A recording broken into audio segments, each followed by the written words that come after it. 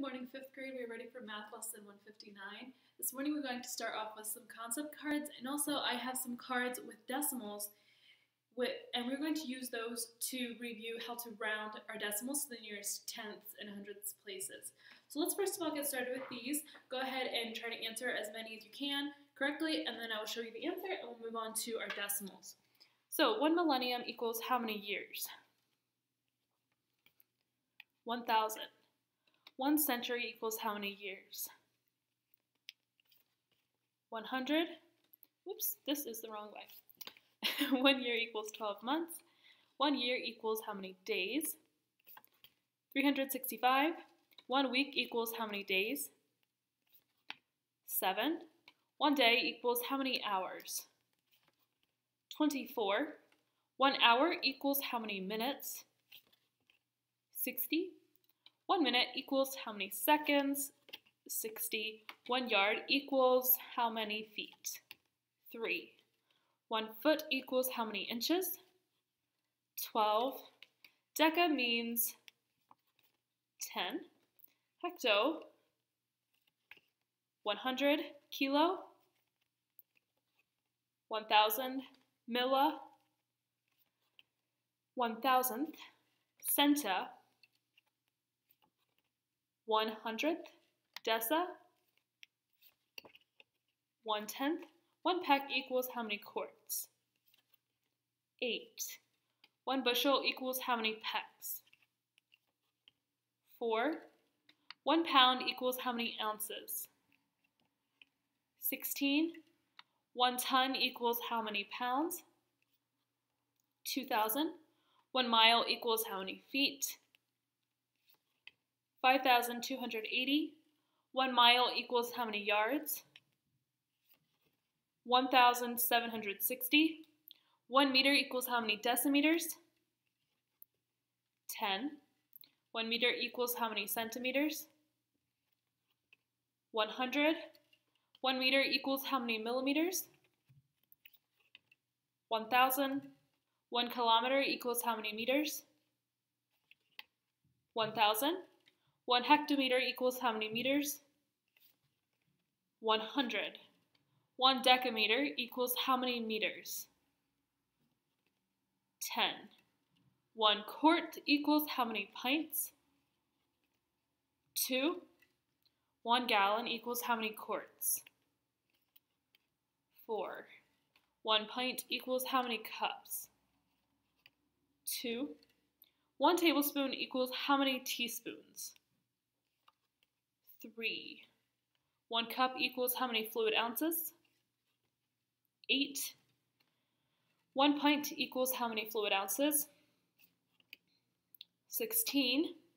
1 square foot equals how many square inches? 144. 1 square yard equals how many square feet? 9. 1 square mile equals how many acres? 640. And 1 acre equals how many square feet? 43,560. Okay, so we have some decimals here. Now, first of all, this decimal, we want to round it to the hundredths place. Now remember, if we want to round a decimal to the hundredths place, we have to have a decimal after it, because then this is our digit that tells us whether or not we need to round this up or keep this the same. So this is our determining digit. So we're going to round the hundredths place by looking at the thousandths place. This one, we would just round it to 0 because this is a 1, 0 hundredths, if that's even a decimal. Okay, we can't use this one. So let's round this one to the hundredths place as well. This is our determining digit, which tells us that this should be rounded to 1/100th. Let's round this to the hundredths place. We're rounding this number. This is our determining digit. So what would we be rounding our number to? 1/100ths. Let's round this to the tenths place. This is the tenths place, so this is the number we change if we change a number.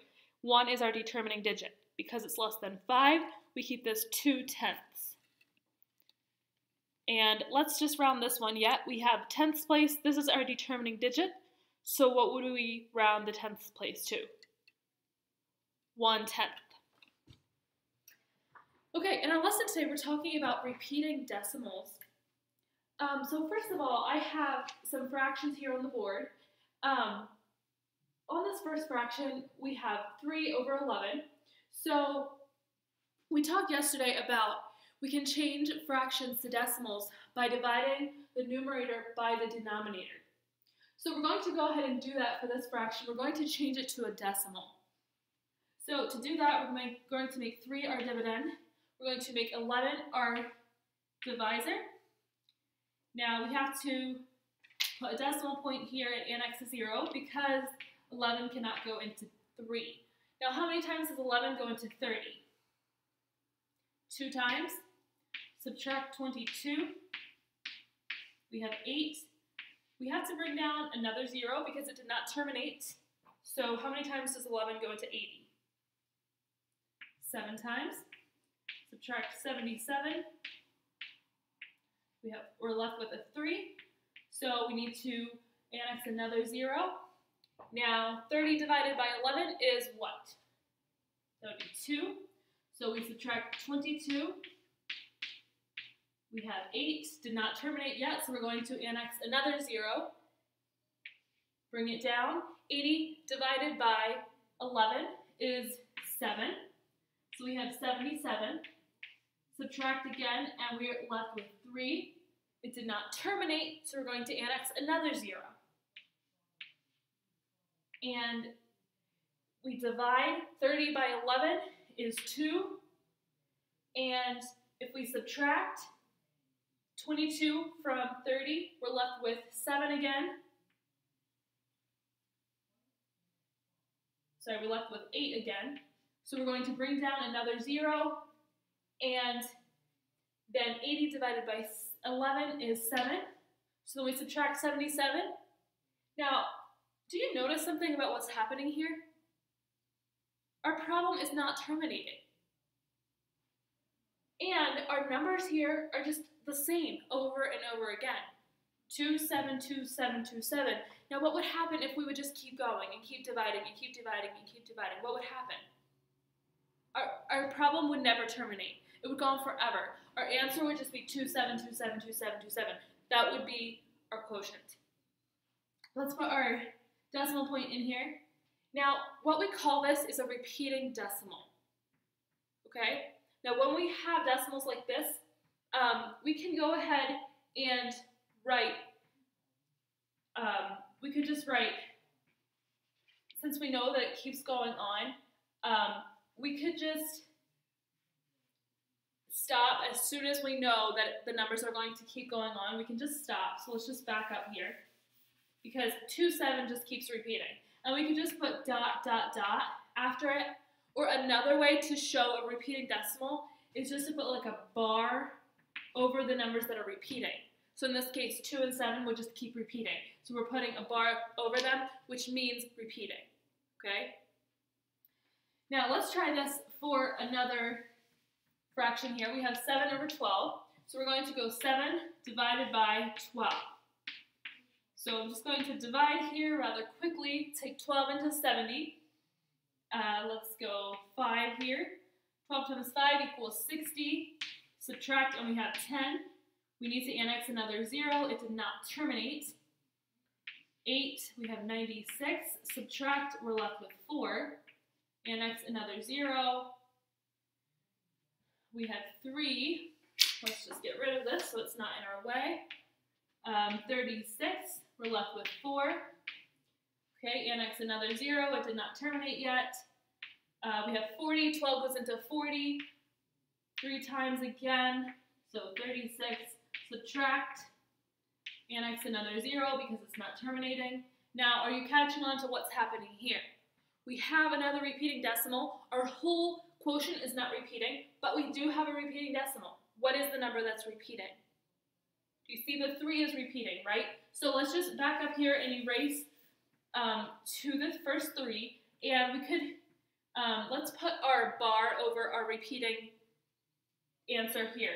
And we know only the 3 repeats, so in this one, we only put the bar above the 3, because that's the only repeating part of our answer, okay? Now let's go ahead and do 2 over 9 yet. So we have 2 divided by 9. Put a decimal point and annex a 0 there. 9 goes into 22 times. So subtract here. I'm just going to divide rather quickly. Now, do you see what's happening here already? It is not terminating, and our answer continues to be 0.222, okay? So we could put our bar above the 2, or we could just write 0.2 and put our repeating bar above that to show that the 2 is repeating. So a fraction that divides out evenly is called a terminating decimal, but when you have a fraction that just keeps on going with the same numbers forever, it's called a repeating decimal. And as we've said, you can show that with a repeating decimal bar above the numbers that are repeating. Or you can put 3 dots after your numbers that are repeating as well. Now, let's talk about some decimals. We talked about decimals yesterday that you want to remember for the future, decimals that you'll see more often, and it's good to know the fraction and decimal. It's good to know what the decimal is for the fraction by memory. So look at the page from yesterday's lesson on page 285, the box where it shows the decimals, and the box in today's lesson where it shows decimals. And we're just going to go over some ways to remember those here. Yeah. So turn to yesterday's lesson, look at the box. Now the first 3 decimals, we have 1/2, 1/4, and 3/4. Now a way to remember their decimals is when you think about money. 1/2 of a dollar is 50 cents, and the decimal is 5/10. 1/4 of a dollar is 25 cents, and the decimal is 25 hundredths. 3/4 of a dollar is 75 cents, and the decimal is 75 hundredths. Now the next ones, we have the fractions with a denominator of 5. The decimals are double the numerator. So 1/5, the decimal is 2/10, which is double the numerator 1. 2/5, 4/10, 3/5, 6/10, and 4/5, 8/10. So the decimal is double the numerator when the denominator is 5. 1/3 and 2/3, so turn to today's lesson. 1/3 and 2/3, if you would make those a fraction that is not reduced, you would make them a greater fraction. Maybe multiply both numerator and denominator by 3. So you, instead of having 1/3, you would have 3/9, and instead of having 2/3, you would have 6/9. Now this gets a little more detailed, especially when, yeah, we're going over this just quick at the end of our lesson, but get what you can here. So if we have 1/3 and 2/3, our decimals in our lesson today, and we would change them to a higher decimal, like 3/9 and 6/9. Now, just something to remember, a proper fraction that has a denominator of 9, the decimal is the numerator repeating. So 3/9, for example, the decimal is 3/10, 3 repeating. Or 6/9, the decimal is 6 repeating, 6/10. Okay, so if you make 1/3 and 2/3 a greater fraction, like with greater numbers, you make it 3/9 and 6/9, it's just the numerator repeating, okay? That's just kind of a few things to help you remember these if they are helpful. But we're going over them rather fast, so just get what you can here. Now, those with the denominator of 8, turn back to yesterday's lesson. Notice the pattern. For 1/8, it's 1 and 25 thousandths. For 3/8, it's 3 and 375 thousandths.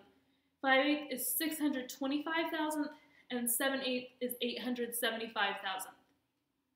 So notice they have like 25, 75, 25, 75. And for 1/8 and 3/8, the first number is the numerator, and for 5/8 and 7/8, the first number is 1 more than the numerator. Hopefully you can follow along and at least catch some of what we're going over here, since it's kind of a lot we're talking about at the same time with how to remember these specific decimals. Okay, so yeah, like I said, the decimals in the box in today's lesson and yesterday's lesson are good to learn by memory, the fractions and decimals, so that you don't have to always divide to figure them out. But we'll learn them with time, so give yourself time hopefully you got some of what we got here. But main thing for today's lesson is repeating decimals. If you have something repeating, go ahead and put your bar over it and don't just continue on because it will go on forever. Work your lesson carefully. Let me know if you have any questions, and I will see you in language class.